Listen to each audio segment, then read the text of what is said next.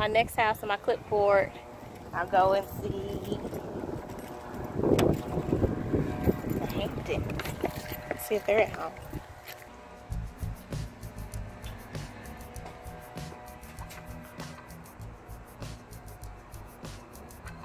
Okay, nobody's home. Okay.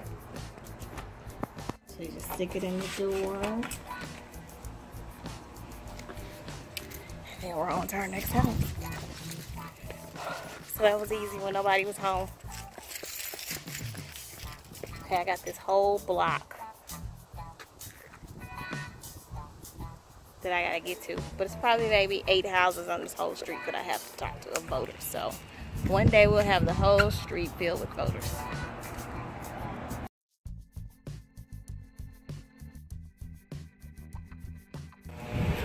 Okay, so what's your name, sir?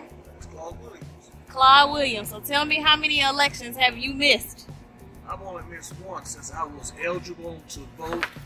That was in 1972 when I got out of the Air Force.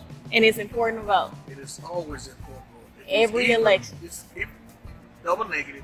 Even if it's only just a marble game, you need to go out and vote. That's right. Every and tell election. young people they need to vote too. Well, young people don't believe it until something happens and they want to protest. That's right. If you vote and the people recognize in your community that the people get out of the community and vote, they will listen to that community when there's an issue.